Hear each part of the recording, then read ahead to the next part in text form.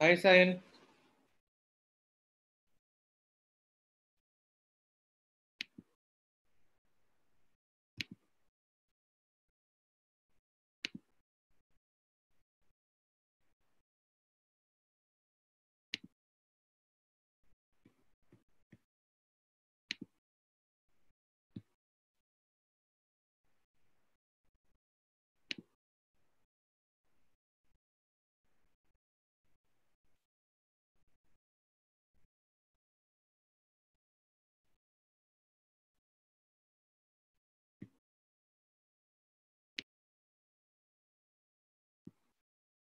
Sayan, can you hear me?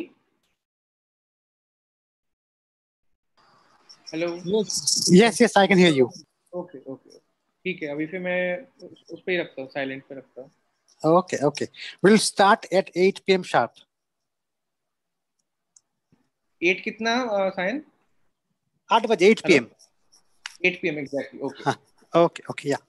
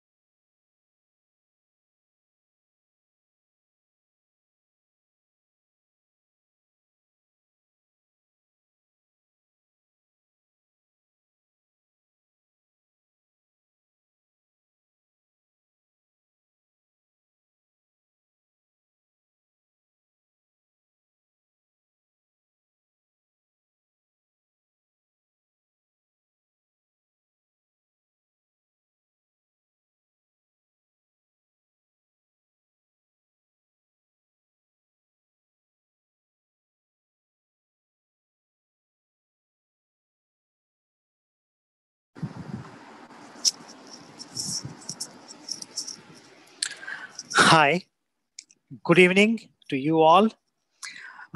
We are back once again with our series of lectures on medical physics. Today is class number 19.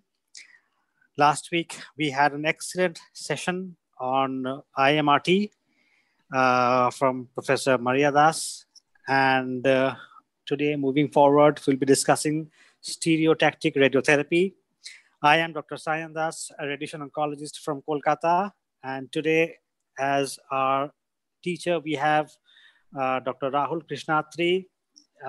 He is an associate professor in Tata Memorial Center, Mumbai. He looks after neuro and uro-oncology DMGs.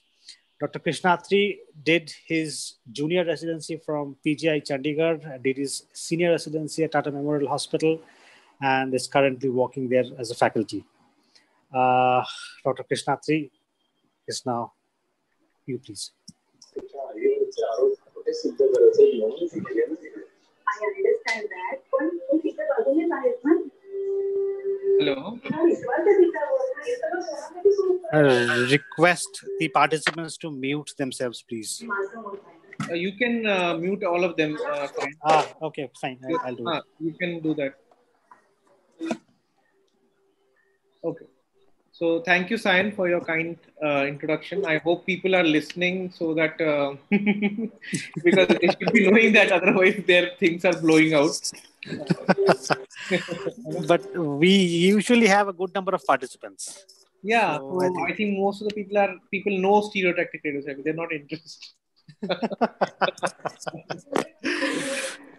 Anyway, hello. But yeah, bol no, you can go ahead and start. Yeah. So I try to restrict myself to whatever is given in Khan, as your textbook, and try to add little bit wherever I wanted to, but not too much beyond what is given in the textbook, because I was told that that's the basis of the classes, right, Sayan? Is that okay? Yes, perfectly okay. Yeah. Okay, so we are covering both the chapters, stereotactic SRS and SRT. So just to begin with, so it is the stereotactic radiosurgery or stereotactic body radiotherapy actually comprises of two major components of the words, and that is how you combine and make it meaningful: stereotactic as well as the radiosurgery or radiotherapy. So stereotactic means that you have an apparatus which actually tries to deliver accurately, beam delivery is accurate using 3D imaging to localize a target, as well as the precision is very high, right? And then you try to give it the whole dose in a single fraction, then it is called as radiosurgery because it's ablative. Or you give it in multiple fractions using some radiobiological hours, basically again to reach the advantage of ablation or better radiobiological outcome. And you use multiple narrow beams, which may be coplanar or non-coplanar, isocentric, single isocentric or multiple isocentric. And that is how it combines together terms. So stereotaxy, which is trying to, in three-dimensional imaging, you try to very precisely locate and target a lesion. And very high dose, which is in single fraction, it is radiosurgery. Multiple fractions, it is stereotactic radiotherapy. So what you see in the picture below, what I've shown you as a red thing is a target. So blue circle are the isocenter as well as the beam and edge. So what you see is on the right side circle, it is single isocenter with the covering isodose of the PTV or the CTV. Whereas the left side image is the irregular shape. So you can use multiple beam circles with the multiple isocenters to cover the volume. Okay. And again, it can be delivered by a linear accelerator solution or a gamma knife based solution. And it can be mono-isocentric or multi-isocentric. Okay. So yeah. This is what I mean to say when I say coplanar or non-coplanar. So what you see on the left side of the image, there is a circle which is probably denoting the body or the center. So in one plane only, all the beams are coming into it. And that's a coplanar beam. Ideally, that is not supposed to be the case in the SRS or SBRT, but nowadays with the much better technology with IMRT and rotational arc therapy, this is also okay to be done. What you see on the right side figure, it is basically showing two arcs. So one red arc and one white arc, and the beams in those arcs having intersection. So they are not actually in the same plane. They are non-coplanar arc. So this was when earlier days only that kind of arrangement was acceptable, because people wanted to do only 3D CRT or just open fields of various collimation sizes. So in the beginning, only that was feasible to do it. And it always, even today, if you do it with IMRT or other rotational techniques, it will achieve much better dose fall. So you want a very rapid dose fall beyond the tumor PTV edges, right? And that can be best achieved with non-coplanar arcs or non-coplanar beams. Is that okay, or somebody has a doubt? So please stop me anywhere if you have doubt or you want more elaboration. So we usually have the questions at the end, so you can No, go that's on. okay, but I'm okay with somebody wants to interrupt in between, because revisiting the same thing might be difficult. So मैं तोते की तरह नहीं बोलने वाला हूँ कि I'll get Okay, stopped, okay. And I'll forget. So you can stop me. Huh? All the residents, please free. Okay. Yeah. Okay. So the next thing is about the accuracy of the beam delivery. So the stereotactic apparatus, it comprises of imaging, 3D imaging, target localization, immobilization, treatment setup, and the stringent quality assurance. So these are all components, I have labeled them again from the Khan, is because in exam they will ask you this and you have to say it like that in the parrot form, right? You cannot miss any of these components from the 5 components that are labeled here, right? And these are the 3 classic solutions. So what you have is a gamma knife picture on the left, then cyber knife, and then you have Novalis or from Varian, and then Electa Synergy Versat is what you have from the Electa company. So the mechanical accuracy. So what is mechanical accuracy? One of the residents, can you answer or try to answer? Or you want this didactic lecture? Sorry, Sion. I'm trying to change a TMH protocol. I can't do that. You know my age. So somebody wants to answer what is the mechanical accuracy, residents? It is the isocenter displacement from any from the center, from the target center of the target image. So somewhat you're close, Jaita. So so mechanical isocenter is basically the isocenter or the center of all the mechanical movements where the machine happens. So whether it is the couch rotation, collimation rotation, gantry rotation. So all those things rotate around a single point, which is a mechanical isocenter. Okay. Now there is a dosimetric or dose isocenter. Okay. So which is basically the dosimetric field isocenter. Correct. So basically, when you do stereotaxy or even IMRT or IGRT or 3D CRT, you, in your quality assurance, you have to ensure that the field isocenter matches with the mechanical isocenter. You understood now? Is that clear, or you want me to repeat it? Anybody?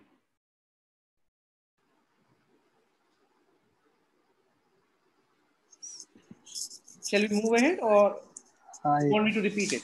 Yeah, I think you can move ahead. Yeah, okay. So what we want is that all the couch movement and everything, the mechanical accuracy of that isocenter should be less than a millimeter, or ideally between 0.2 plus minus 0.1 millimeter, but maximum what is allowance is 1 millimeter error. Okay. So as I showed you in the picture, the various types is X-ray, which is linear accelerator based, which may be your cyber knife or Versa HD or your Novalis in Variant. Then it is gamma knife, because it has cobalt radio as a radioactive source for the radiation. And the same solutions can be used for SRT as well. So coming to your X-ray knife or linear accelerator, there again the same components. It's a little repetitive, but it's useful for you.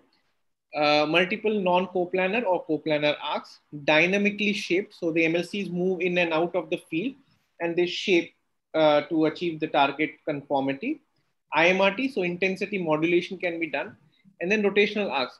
So when you will review the literature, when you will be much more into the clinics, you will see people coining new terms for stereotactic IMRT, stereotactic 3D RT. So, you should not get confused. So all those things are one thing only, basically what kind of technology you're using. So stereotactic radiotherapy is not limited by the planning or the delivery technique that you're using for the radiotherapy, which is whether it is 2D, 3D, no, sorry, three-dimensional 3D RT or 3D CRT or IMRT or rotational arc therapy. And you may coin new terms for that, but doesn't matter. The main issue is that you have to be stereotactic. You have to be very precise with your target localization, as well as your dose has to be very rapid dose fall out of the PTV, and your high dose per fraction is what you have, very severely hypofractionated dose you have to use. So these three combined, any way you plan it, IMRT, 3D CRT, rotational arc, doesn't matter. Okay, so this is the important point as a junior resident I want to drive into your brains. Now the variables at your hand, so how you try to achieve what all I said is by using beam blocks. In the earlier olden days, MLCs in today's era, various beam arc angles, you give different weightage to the arcs or the beams, or you use intensity modulation. You may change the dose rate, which is not mentioned in your book, but actually doable. Then one or more isocenters, and then optimization of that or further refining of the target dose distribution. So how do we do stereotaxy? So one important part which was historically there, now we have moved away from the frame because of the technology on the couch imaging is available, but still this is very important still, which is frame. So stereotactic frames are used, which is basically apparatus which is attachable to the patient's skull, right? So what you see here, these are the attachments to the skull, and then you have the attachment to the couch below. Okay, so that apparatus attaches the couch and to the skull in a very rigid way and a fixed way, and it has its own coordinates. Coordinates is X, Y, and Z, right? And as a radiation oncology resident, you should know when I say what is coordinates, right? Which relates to the center of the target which you want to reach out based on the imaging of the target that you have. So that is what the job of the stereotactic frame is, to immobilize the patient with relation to the couch and the imaging of the target available with the coordinates so that you can precisely reach there. So what you see in three pictures is Leskill, Ratchet, Mudinger, and Todwell. The brown robot we'll see in the next. So what is more important to understand is Leskill is most commonly used in gamma knife centers. The other ones are mainly neurosurgical procedures, rarely used in radiotherapy procedures nowadays.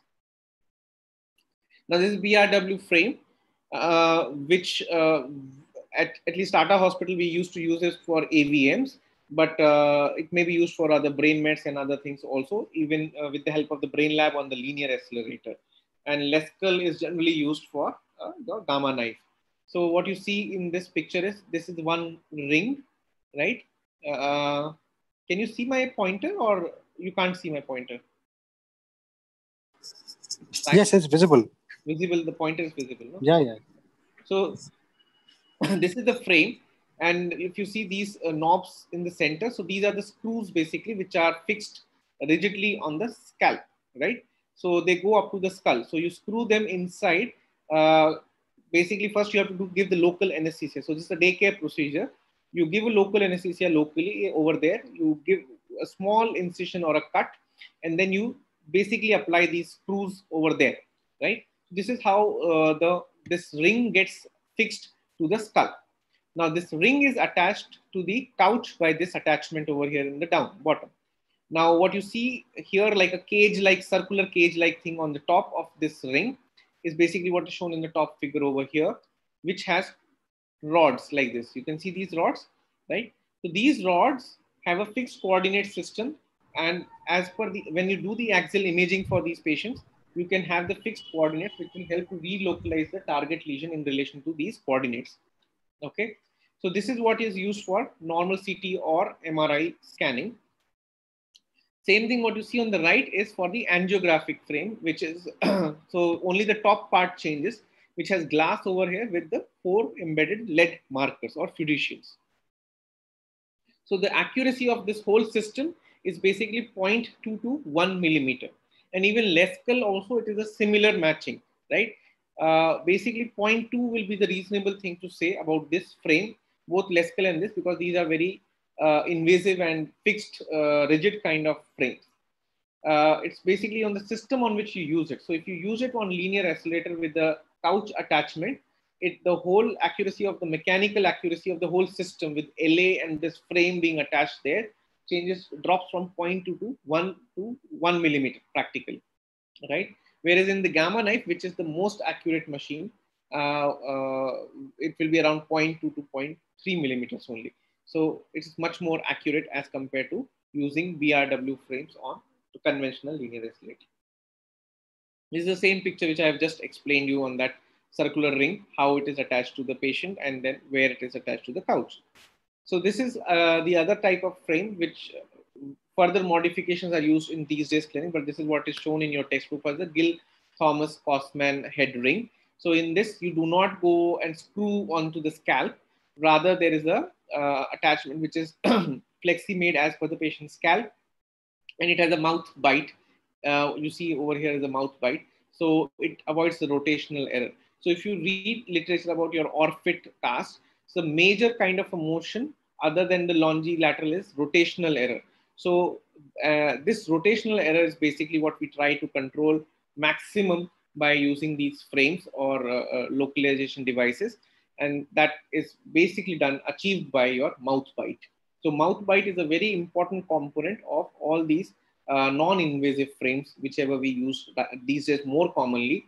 With there are several solutions. They are not given in your textbook, but there are several from various commercial vendors.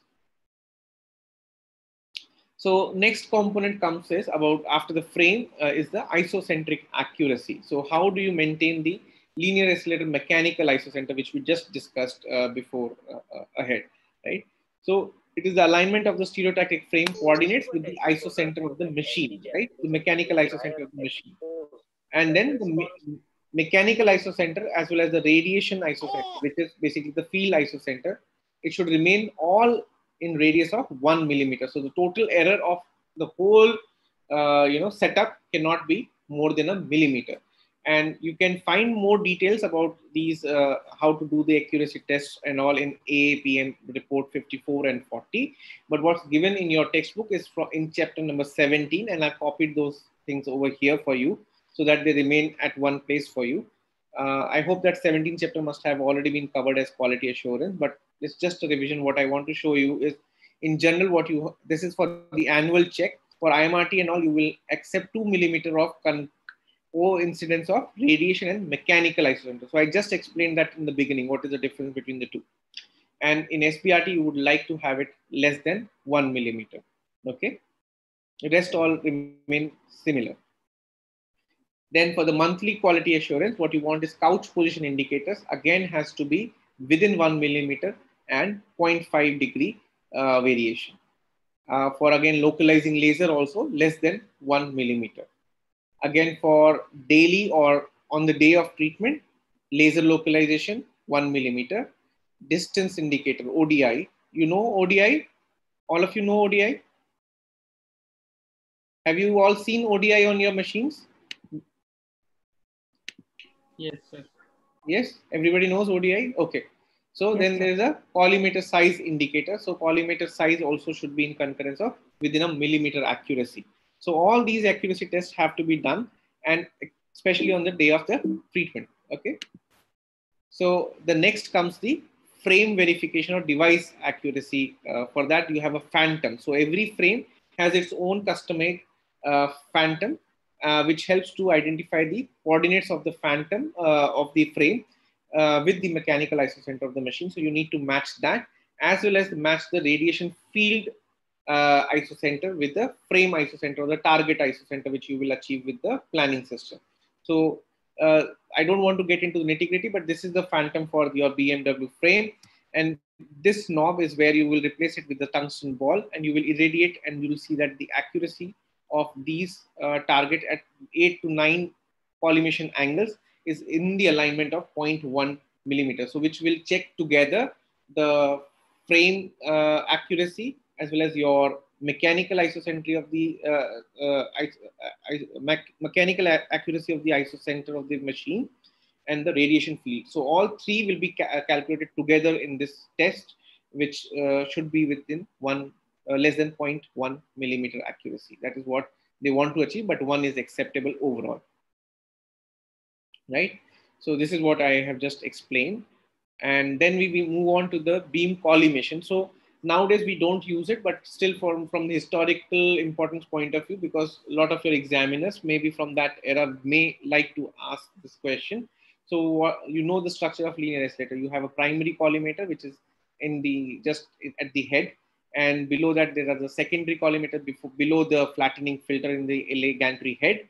Below that you can have a secondary attachment for doing stereotactic treatment, which is roughly 15 centimeters long circular cones of different aperture sizes. So they will help you to have a lesser penumbra. You want a sharper beam for SRS so that there's a more rapid dose fall off. And that's why you try to minimize the penumbra by having these cones, additional cones over there. Nowadays, we don't use it because one, we have already high definition micro MLC, especially in Novalis and Versa HD. And the second thing is basically you have a lot of technology to modulate the beam and the dose fall from the rotational arcs or multiple arcs or non-coplanar arcs, variable output and other variables are so many other variables are there that actually practically doesn't make sense to do this. And this adds, so anything you add to a radiotherapy process adds its own error. So this can also have its own errors. So it's better not to have an additional attachment there if you can achieve the similar kind of effect from the other technology that you all have in the current day and era. So these are the certain ones which were used in past. So they can be used in your OSCE for certain exams. That's why I have put it as the pictures. So these are not given in your Khan, but otherwise you should know from the department point of view. So these are the some kind of, this is one of the cones. This is like micro MLC high definition from Brain Lab, which is generally attached to the head of the gantry. Okay, so these are the different various machines. So I've just kept it for your knowledge and awareness comparison. So this is not again in your Khan, and some of this data is inaccurate. So that's why I just read it out with you so that we can correct the data what is given in this slide. So immobilization. So CyberKnife is generally frameless, right? It has a multi-plan treatment planning system. You can do SRS, SRT, everything, but you cannot do conventional IMRT or conventional 3D CRT of large field areas. Like you cannot treat the whole abdomen and conventional fraction. That is not something what is the purpose of this machine, right? Whereas whether it is Novalis or Versa HD, they can be used for the regular treatment as well. So they are much more economical in when you have a setup where you have much more routine patients and one or two occasional SRS or SBRT patients only, right? Then for the setup localization, CyberKnife has 2D KV orthogonal X-rays, and it is much more than what is written here. So it can track the tumor motion and actually deliver the dose accordingly, tracking that whenever tumor comes in the location where it needs to hit or target, and then only it hits. So that is one of the beautiful things about CyberKnife, which is not available in any of the other linear oscillator, whether it is Varian Novalis or the Versa HD, right? Then 6 MV is what you actually use. So 10 or 20 MV in Novalis is useless for SRS or SBRT. We generally do not use those energies. Why? Because 6 MV has the smallest penumbra, right? So you want sharper dose fall. Okay. Then coming to the treatment delivery. So there's some limitation on the posterior beams of the CyberKnife. I'm not sure about this. People who have CyberKnife can verify whether that statement is correct or not. I thought that CyberKnife has much more flexibility in delivery, but if somebody has a CyberKnife experience, may speak up. Though interfraction motion is much better picked up in CyberKnife because it can track it and deliver it accordingly. Optical tracking and other things are also there in coordination with the orthogonal X-rays, which are continuous. So that's why the treatment delivery time is longer, but it's much more accurate and much more, continuous process of tracking as compared to any other linear oscillator that we have. Then looking at the other platforms, so it is something similar to that slide what we have. It's much more diverse comparison of Novalis, Electa, Versa HD, and only thing I found wrong in this I think you will get all these slides, so I'm not reading out everything. Only thing is 6D couch is available on the Varian and the Electa thing. And you can have intermittent or interrupted treatment in Electa as well, right? So even you can interrupt the CBCT. So suppose a patient is going through a gating procedure.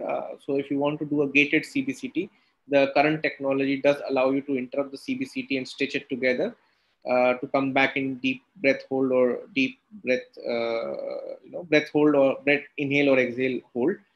Also, it can interrupt the treatment according to your breath hold. So both Electa and Variant can have that facility. So it's not that it's not there. Okay. So Tomo still it has to work harder on getting it better to that. But planning system is very wonderful. Now, coming a few words on the gamma knife. So gamma knife delivers simultaneous radiation with large number of isocentric gamma rays, which is basically from cobalt 60, and it is placed like a hemisphere orientation around the head. It's collimated. The sources are contained in a heavily shielded central body with shielded entrance door. Recent model of gamma knife is called as perfection. Right? What you see here is a couch on which the patient lies down. Here's the patient's head, and what you see around here is the lensical frame, which is fixed rigidly to the head, and this frame in turn gets fixed to the couch fixator, right? So the whole assembly of the head, the frame, and the couch fixator are become one assembly. So the mechanical accuracy of this system becomes very much robust as compared to your linear escalator, in which an add-on everything is fixed, right? And what another thing is that this couch just goes inside. So the actual machine, treatment machine or the cobalt sources are inside this. So this shutter opens up like a Kulja Simpson, and the couch moves in once you want to put the patient inside for the treatment, right? Otherwise, this shutter remains closed, and this is a shielding thing. So what you see here, like once the patient is inside, you can see the whole system is rigidly attached to the couch, and the mechanical accuracy of the couch movement and the attachment of the frame is within less than 0.1 to 0.2 millimeters. And what you see here is basically this is the shielding thing, beams collimator, which open up and close as per the plan. And above this are the 192 cobalt 60 sources. 192 is the number of sources, and cobalt 60 is the source that you have, right? So these all sources converge at a isocenter, and this couch can be rotated and moved around according to the isocenter requirement, right? And there are 8 movable sectors in which you can have them. And the collimator sizes, the way the aperture can open for each source is 4 millimeter, 8 millimeter, 16 millimeter diameter. So practically what I showed you in the first slide of multiple isocenters, this is how the cobalt isocenters would be, and these are individual circles are called as shots, right? So one shot, second shot, third shot, fourth shot, fifth shot, and these are the isocenters of each shot. And when these isocenters overlap with each other, there will be a very high dose in those regions, and there will be some low dose. So it is a heterogeneous dose distribution as compared to normally what you read in radiotherapy is a homogeneous dose distribution. So in SRS, we try to achieve heterogeneous dose distribution, or that is acceptable. So don't get scared with that when your physicists show you such a plan. Okay. Okay. So what is the significant? Is there any difference between gamma knife and X-ray knife? No, there are 2 style names because of the kind of the beam that you're using. There is little difference in the accuracy, physical accuracy, what we just spoke about, but clinically, finally, in the outcomes, no significant clinical difference if you're treating the same dose, same kind of lesion. Gamma knife is the flexibility of the machine. So just like cyber knife, gamma knife even more restricted, that it can only treat the brain lesion. It cannot treat the rest of the body. At least cyber knife can do SRS or SBRTs to the other sides of the body, but you cannot use it for other kind of treatments of radiotherapy that you would like to do. It has an advantage that it can treat multiple isocenters and targets. It is much more preferred for the simplicity of the setup and easy doing. And it's very convenient and much more reliable to do functional surgery. We'll come to that, right? So because in that, the dose used per fraction or single fraction is very, very high. So 80 gray to 120 gray single fraction is used in certain functional radiosurgeries. Now coming to the dose calculation algorithms, approximately spherical geometry of human head and the homogeneity of the tissue actually helps in the dose calculation. So there's not too much of heterogeneity correction as the bone, right? 2 millimeter rigid spacing produces a dose uncertainty of around 1 to 2% compared to 3 to 4% when you have a larger grid. So you understand what is the grid. So you divide the whole area where you want to calculate into a grid, right? So if that grid size of calculating dose is less than 2 millimeters, then the accuracy is 1 to 2%. But if it is 4 millimeters or more, then you go haywire with your accuracy, and that's not acceptable in stereotactic treatment. Then CT and MR both are used for planning, and usually the slice thickness should be between 3 to 10 millimeter, ideally around 2 millimeters. And CT is primary imaging where you plan, and MR can be used to give you target information for delineation. But the accuracy of MR is usually less because it has much more image distortion, and that is why CT is preferred imaging for planning. The target definition is around 1 to 3 millimeter slice thickness is used, and critical structures and lesions have to be drawn in close vicinity. So around at least 10 centimeter up and down around the lesion should be all the target lesions, whichever critical organs that you want to spare should be pointed. So quality assurance, we just spoke about all the parameters of the mechanical, and then you have to do for the stereotactic frame also that we saw the exposure X-ray for the frame. So all those things have to be done on each day for each fraction for prior to the treatment. It has to be checked, right? And it's very critical. You cannot do a falter with the dose delivery. So it has to be done. You have to have that program in place before you do stereotactic RT. Coming to clinical applications, so cranial radiosurgery generally benign tumors like AVMs, meningiomas, acoustic neuromas, malignant lesions sometimes as gliomas. Actually, there can be a big controversy, but yes, glioma people do it, so I will not omit it. Brain metastasis is very commonly used. Functional disorders like trigeminal neuralgia, movement disorders. Then there is a functional fractional SRT when the tumor is in close proximity to brainstem or optic chiasm, especially like pituitary adenomas. Then radiobiologically, it causes thrombosis in AVM and reproductive cell death in other tumors. So these are the few examples which are given in Khan. If you want, we can come back to them during discussion. If you have a query or you want to discuss these figures in detail. I don't think there's something specific that I would like to talk about. Coming to extracranial radiosurgery, so you treat small localized tumors extracranially. Techniques are generally frameless, so you don't have invasive frames that we just spoke about in the brain stereotaxy. Tumor is localized through image guidance such as extract or CyberKnife, or even cone beam CT is generally very commonly used. Right, so we'll come to that in detail in SBRT section of the talk today. Right, so X-ray imaging of bones and implanted fiducial markers are used to localize the target and track its motion. And generally, the sites are spine, lung, liver, pancreas, kidney, and prostate. So the key points from this chapter is intracranial SRS or SRT technique involves stereotactic apparatus to immobilize the head and fix it to the couch and the mechanical isocenter of your machine, and the delivery of radiation through multiple non-coplanar beams and arcs. So for your exam purpose, it remains multiple non-coplanar beams and arcs, right? And overall accuracy of plus minus 1 millimeter in coverage of the intended target volume is the commonly accepted standard for SRS and SRT procedures. Dosimetry of small fields is very tough topic to touch with junior residents. Even physicists are very confused, but still towards what is written here is what you can remember. It's complex because of the possible lack of charge particle equilibrium. If you want, we can discuss in the discussion later on. The detector must be of sufficient small size so as not to perturb the electron fluence. Again, we can touch that if you want to. Any energy dependence must also be accounted for. Now, SRS requires careful commissioning and rigorous quality assurance procedures that we talked about. Then extracranial SRS and stereotactic body radiation therapy procedures are frameless and rely on robotic image guided radiation therapy techniques such as extract or CyberKnife. Now coming to SRT, that is the next chapter, chapter number 20, I suppose, yes.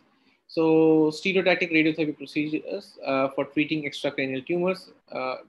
And basically it is ultra high dose per fractions, 6 to 30 gray, and 4 to up to 5 or fewer fractions. And basically the same example we just spoke about: spine, lung, liver, pancreas, kidney, and prostate. And how you differentiate between 3D CRT and IMRT conventionally that you use versus SBRT is basically unconventional dose fraction. So 6 gray per fraction, 5 fractions only, applicable to only well circumscribed tumors with near no or no CTV. This is a dynamic concept still, but practically for theoretical aspect in exam, no CTV. Okay, so maximum cross-sectional diameter of about 5 centimeter or less. Again, theoretical concept, you should remember this. Practically applicable, but can be stretched, right? Small or no margins for beam penumbra. Stringent need for patient immobilization and respiratory motion management. Don't try to break these rules, okay? Otherwise, you or the patient will suffer. Higher frequency of patient monitoring and geometric verification through image guidance, and then SBRT training for the treating staff. These are the various references for the radiobiology, how SRS or SBRT works, how it is different from your conventional RT. If you want, we can have a short, brief discussion in the end if we have time. But I would really encourage you to read these papers.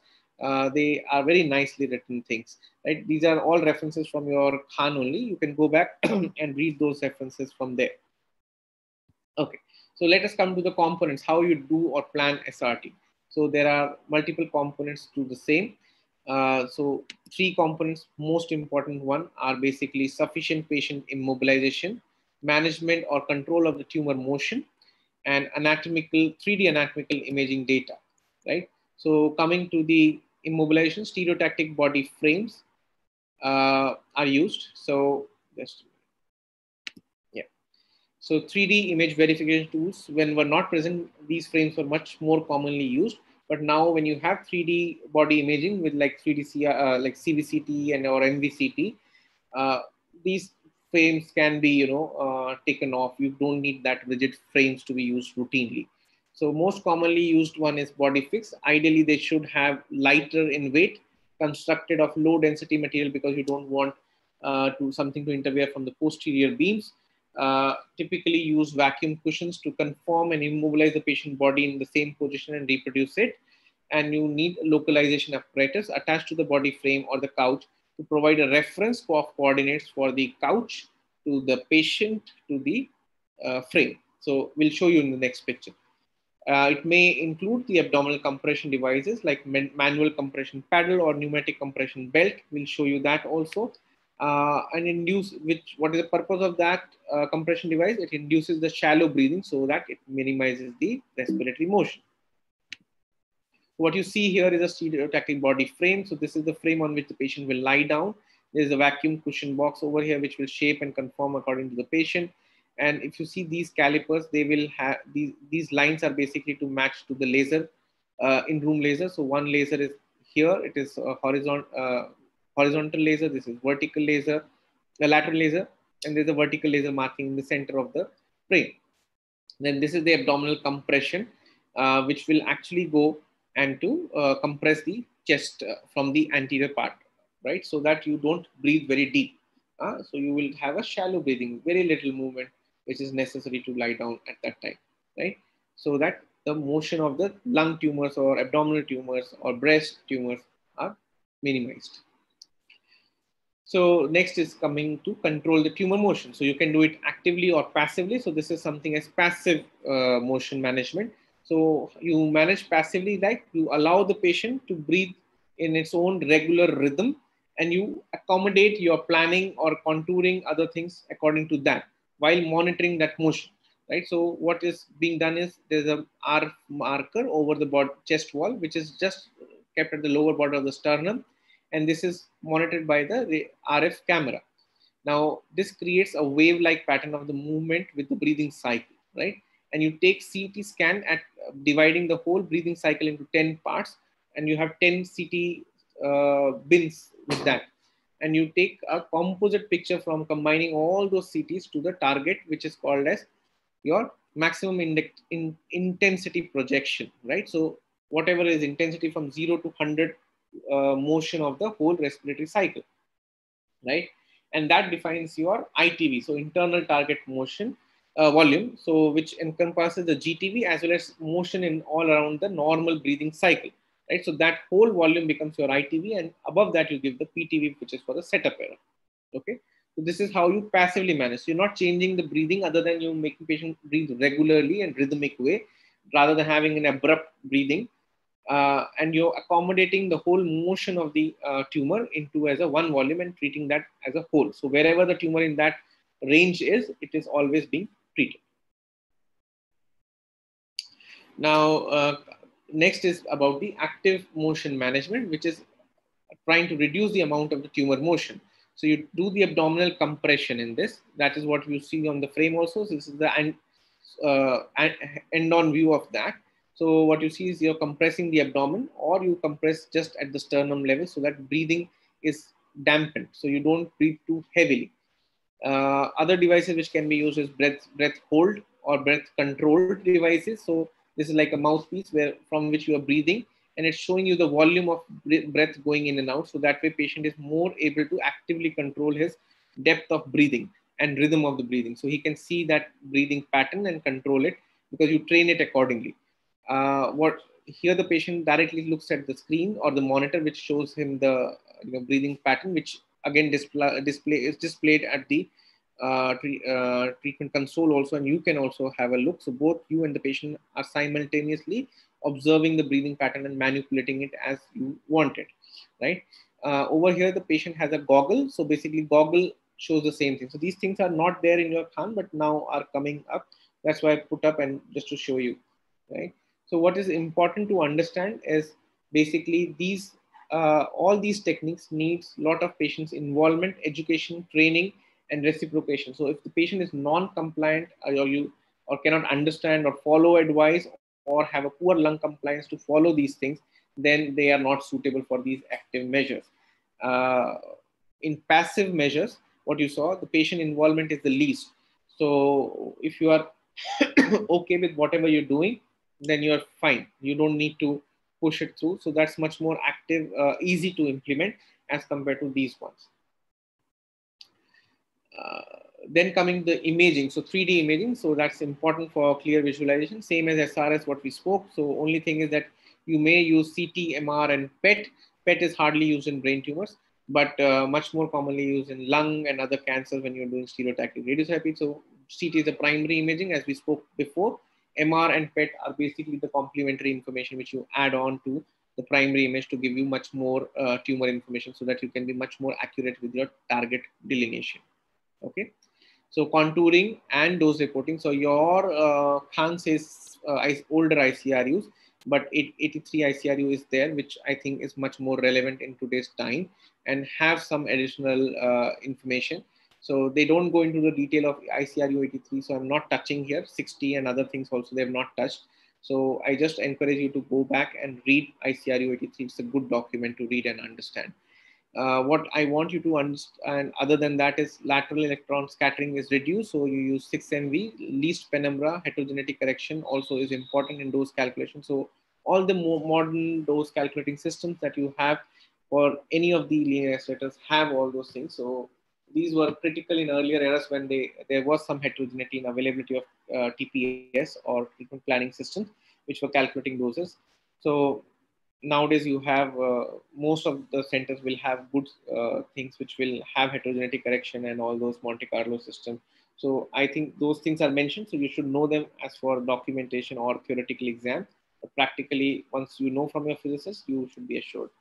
And dose prescription is generally around 80 to 90% isodose prescription, unlike what you have in your conventional 3CRT and IMRT.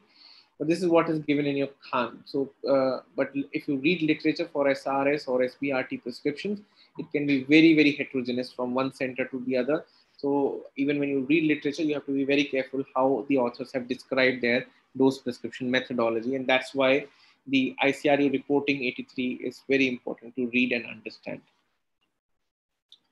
So these are some prescriptions from Astro for basically how SBRT program, a new program or a new disease site for SBRT should be started, and how frequently we should do QAs or meetings and other quality checks to be sure that you're doing the things rightly, and you're not putting any patient at risk or harm.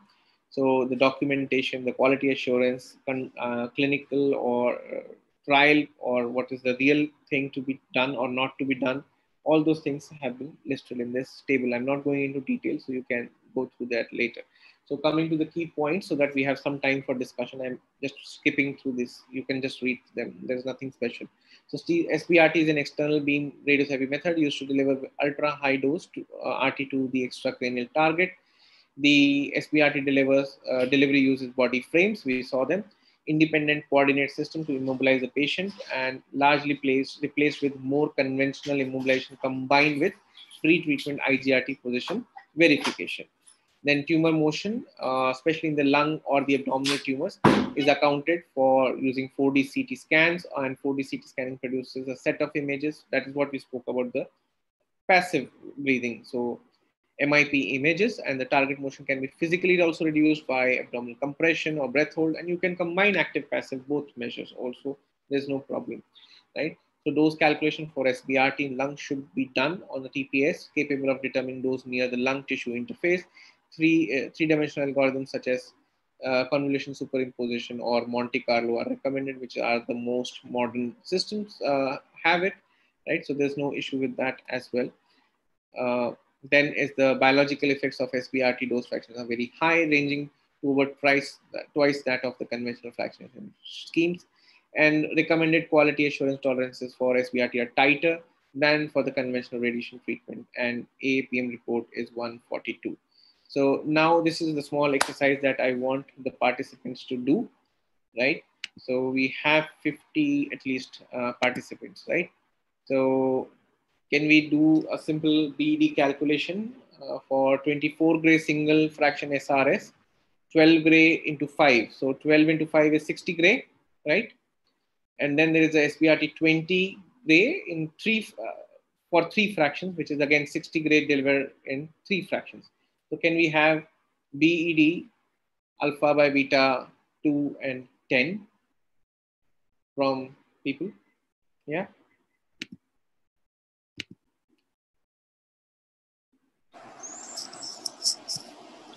So those answering, you can write the answers in the chat box. Yeah.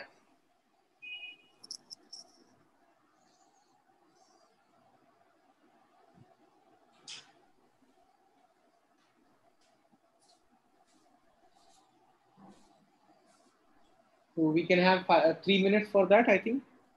Don't use your phones for that calculation, please.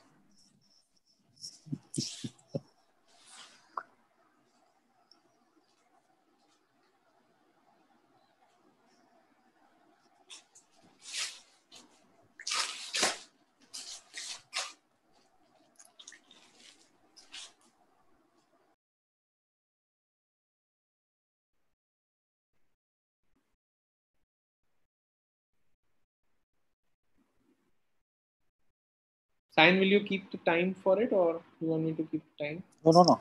I will do it. I'll be just back in a second.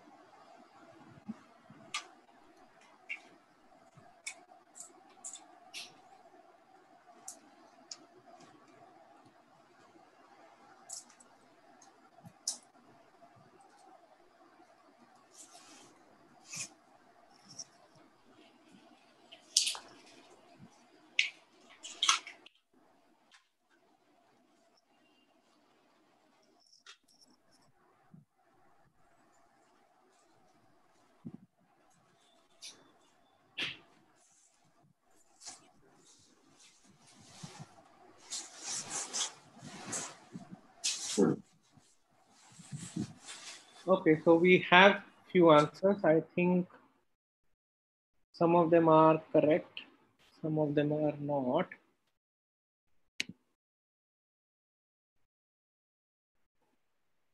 Devanjan.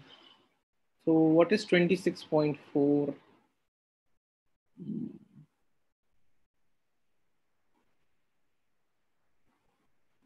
Okay, so I'll just show you how it is for at least last two fractionation from thing. So what you see is when you give 12 gray per fraction into 5, your BD10 is 132, right?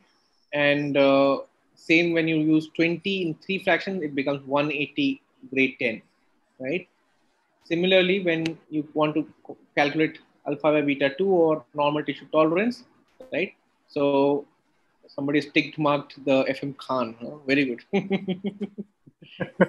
Khan, you have done or somebody else has done it? No, I did. You did. Okay. So it becomes 110 for 12 into 5 fractions and 12 into 5 fractions and 150 gray for your 20 into 3 fractions, right? So I think some of you have got some things correct, but other things wrong, right? So you should check how you are doing your calculations and you do it for the single fraction also at home. So let us come to now questions so that we have time for everything. So Sign, should we take the questions from chat box?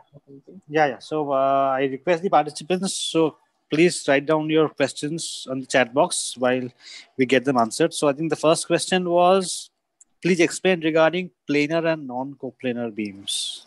Yeah, okay. So we'll go back to that. So you understand what is one plane? इनको शक्ल नहीं दिखाई देता ना मेरे को, तो थोड़ा समझ में नहीं आता किसको समझ में आ रहा है कि नहीं आ रहा. Anyway, so I'll try. So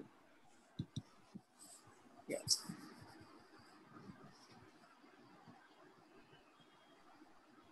Yes. So can you see this, my cursor? Can you see the circle and the multiple arrows coming towards it? Yes. Yes. So this red circle is one plane. So basically, if this is my head, right? You want to take something into my head. This is one plane, right? So if all the beams are in one plane, it is coplanar, right? So what I'm trying to show you is one plane by the circle, and there are beams coming from various angles into that circle. So if all the beams are coming from various directions here, this is one plane, right? So these are coplanar, right? And non-coplanar is when the beams are coming in different planes. So this is one plane, 5, 6 beams are here. Then one plane is like this, right? Can you see me? Can you all see my picture? Madhu? Yes. Yes, sir. Yeah, so this is one plane. This is one plane. So there are 4, 5 beams coming like this. Then one is like this, one plane is like this. So axial, coronal, sag, you understand that, right? So there can be at least 5 to 10 degrees, between 8 degrees, what they say, between the various planes, and you can have multiple beams going through them. So that is how you achieve much more degree of freedom to reach the target, right? And that way you can achieve much better rapid dose fall, which is how you try to spare, normal tissue. So if I just explain you, right? So if you're giving a target dose of 24 gray in a single sitting, right? If you're using 24 beams, right? What will be your exit dose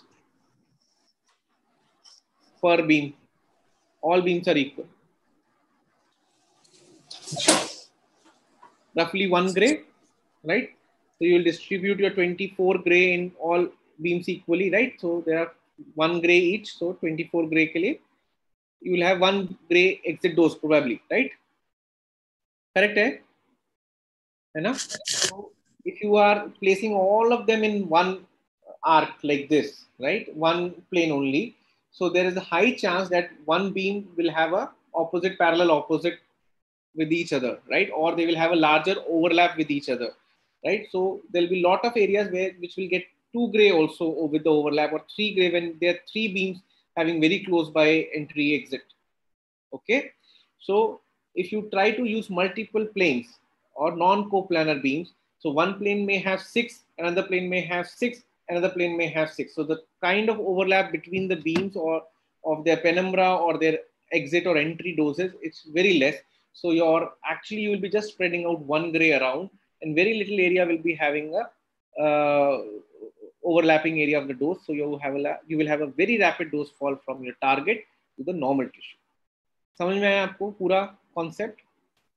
Yes, sir. Thank you, sir. Okay. So the next question is, what are the doses commonly used for SRS? So it depends on the target thing. So, acoustic schwannoma, generally 12 gray is used. Meningioma, 12 to 18 gray can be used.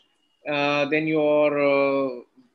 this thing in the functional things like trigeminal neuralgia, 80 gray single fraction is used, right? And it's just on the trigeminal nerve root, okay? And then for your intentional tremors or thalamotomies, again a functional disorder, you have to use it around 100 gray. AVMs is 12 to 15 gray, depending on the location, size, and all those things. So these are various indications, various locations you use different dose fractionation, right? And there's some evidence based on which you do it, either for the toxicity or for the efficacy. Again, for your body SBRT, you have different dose fractionation. So for prostate, 35 to 30, even 42 gray now people use. So 35 to 42 gray in 5 fractions is what is used for the prostate. For your lung, the 2 fractionation schedules that I gave you are basically for the lung, which I gave you for calculation. Then your kidney is 45 in 3 most commonly, but you try to achieve somewhere near about. Liver is 35 in 5 to 45 in 5. So there are various dose fractionation schedules used for SRS and SBRTs. These are the common ones which you asked for. The next one is there a risk of electron contamination in case of your BRW frames or non-invasive head rings? So your beam angles are placed in such a way that you don't go through the metal part of the frame. So, okay. Just before that, I must tell you that I think there is a confusion here. So these localizers, right? ये जो इतना बड़ा cage जैसा पिंजरे जैसा sir के ऊपर दिख रहा है ना, ये वहाँ डिटैचेबल होता है. This is only for localization and matching. Once you're treating the patient, this frame is not there on the top. Only this ring remains. Understood? So, and you see the level of the ring. Level of the ring is at the nose. Okay. So your tumor will be in the brain somewhere here. Correct? So you have to only avoid the entry and exit through these knobs, right? Otherwise, the pinjara is not there. So there's no chance of electron contamination from here. Abhay, is that clear to you? And others also?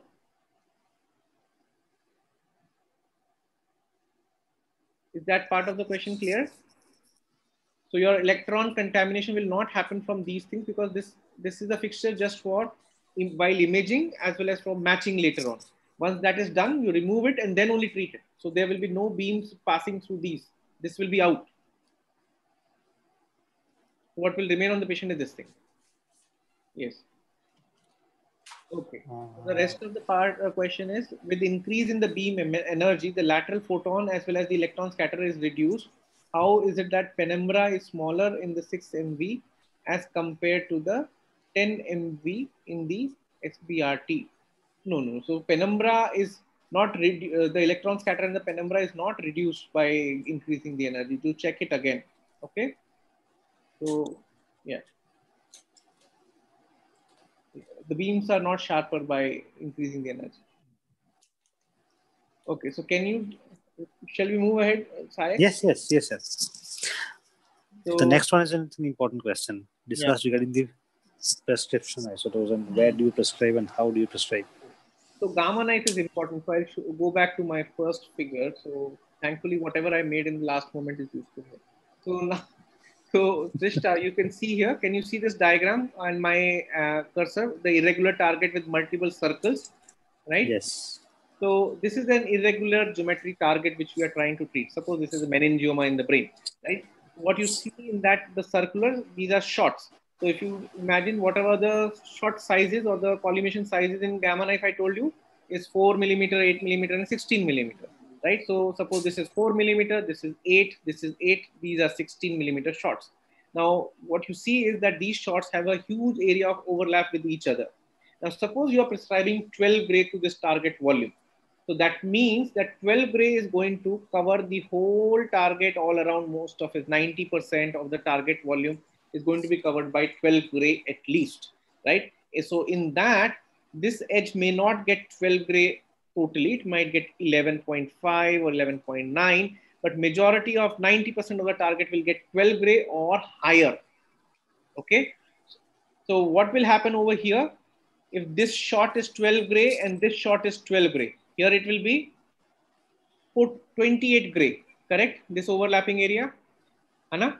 This area also will be 28 gray. This will be also 28 gray.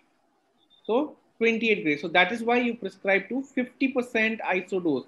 So you are getting 28, 24 gray. Sorry, I'm sorry. Huh? So 24 gray is what is you are getting in general, but actually you are prescribing to whole is 50% iso dose of the total dose region, which is 12 gray. So this is how you change your the way you prescribe there in gamma knife. Is that clear, Trishta? So the way you are planning and delivering is very different in gamma knife. In LA, it is similar to IMRT, what rapid arc or whatever you are usually doing. So the system itself achieves that. Yes, So sir. there is one more question. In case of gamma knife, isn't there risk of radiation leakage? अरे बाबा उतना होता तो फिर कोई करता ही क्यों, है ना? So this machine is used for last 100 years, है ना? So there's no leakage. You use cobalt 60, otherwise also no theratrons are there, babatron is there, so there's no leakage, huh? Abhay?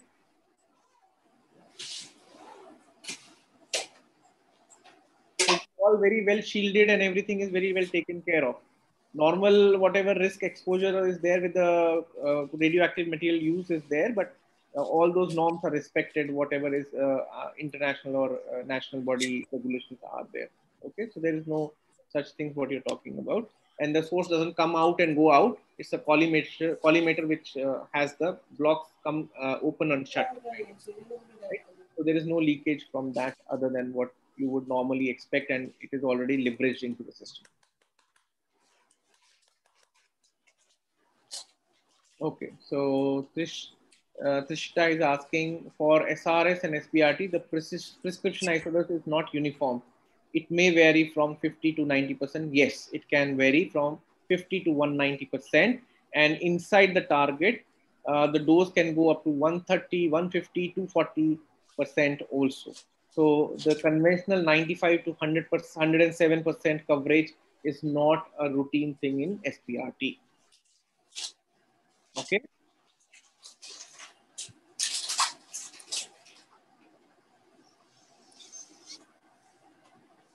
Okay, so we are on time. I think any more questions? I don't think so.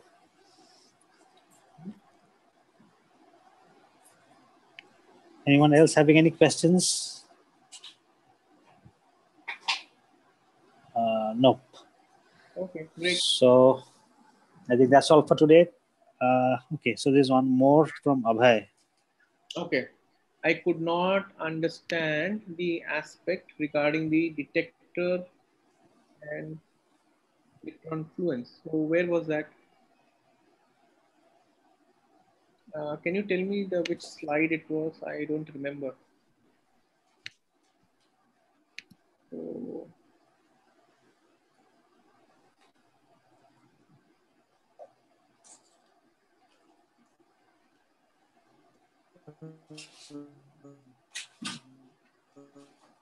just stop me wherever you want me to stop, Abhay. Switch on your mic if you need to. Where was that thing that you're asking?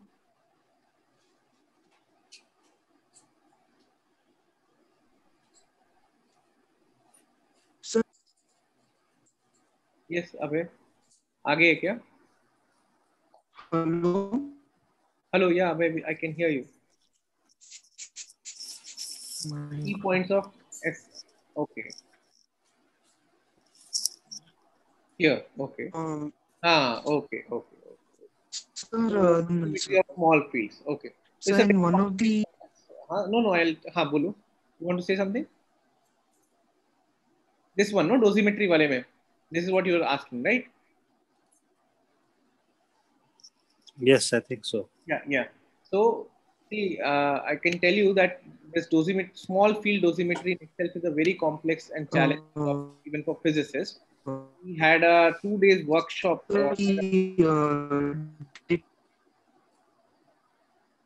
Sorry, Abe, this is what you are asking, no? The electron particle in equilibrium as well as the electron fluence thing. Yes, I think so, but I have. Yeah, so I'm just trying to give you a little better answer. So, yeah. So it's a very complex topic because the conventional dosimetry is based on, or your field size is around 4 centimeter, and now in SRS or SRT we are treating the targets which are in millimeters or sometimes or just a small centimeter, 1 or 2.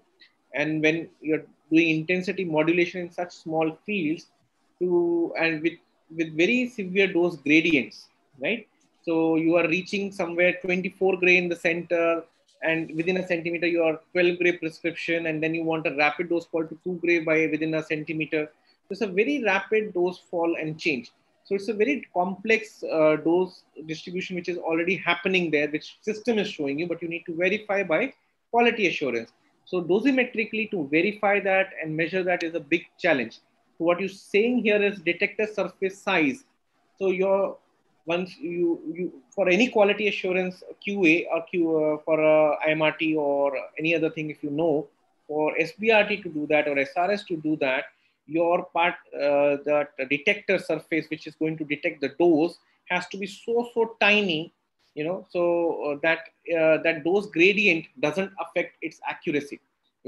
So if your dose range is changing 100%, within a few millimeters. From 24 gray, it is going to 12 gray from the center to the edge of a target, which is less than a centimeter, right? So if your target detector, which you're keeping in that area, it has to be accurately placed wherever you're calculating, right? And it has to calculate even in that same grid size where you are estimating the dose in the planning system. So that is very difficult to achieve. Okay. And the second thing is that to achieve that electron fluence or the equilibrium, so it's a dose at a point is not just direct dose deposition, right? It's a combination of the primary photon and the electron, secondary electron, and all those things, right? So that thing also to achieve in a phantom or a detector surface is very difficult.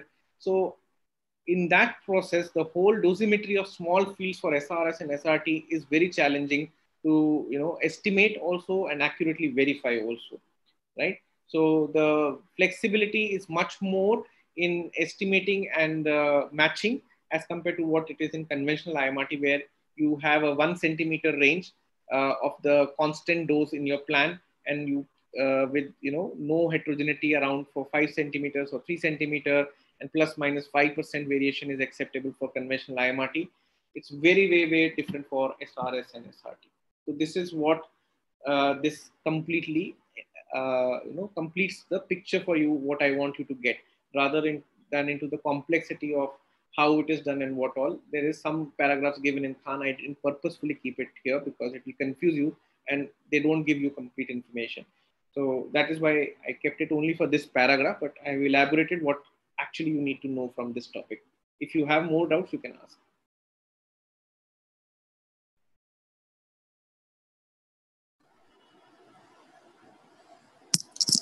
So do we have any more questions?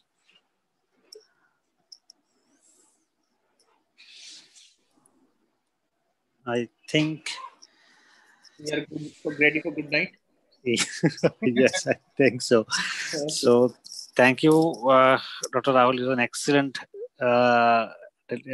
discussion, and I mean, very well explained most of those finer nuances. So thanks a lot.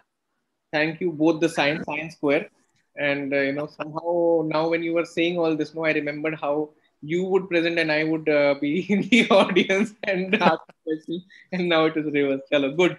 Thank you very much. Have a good night. Yeah. Good night to you all. We meet again next week. Yeah. Bye. Thank you. Thank you.